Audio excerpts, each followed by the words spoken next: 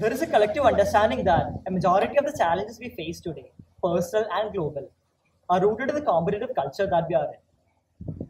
We are constantly being told by the media, by the society, that there aren't enough resources and that one has to be agile and aggressive enough to gather and accumulate them.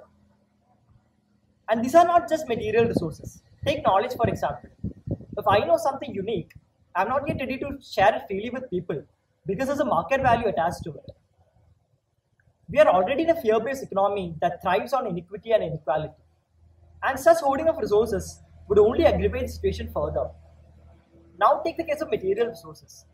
Influenced by the fear of sustenance, competence, being left out, etc., we tend to accumulate them.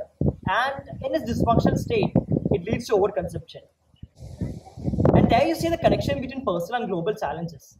One comes to notice that it is not just human greed, but even things like anxiety, panic, and insecurity that leads to resource depletion or resource exhaustion that's happening at the global level.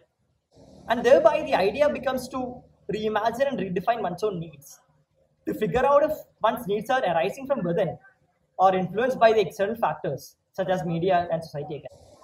Transit42, a Yatra of Possibilities, is a 6 weeks long travel learning program offered by Travelers University for the initiation into this process. Here you view sustainability, environment, social justice, education and development through multiple lenses. Observe the interconnectedness of these entities, the individual's own relationship with these entities, and through the process, reimagine and redefine one's own needs. It is a self-explorative program with the intent of leading the individual to a process of self-education.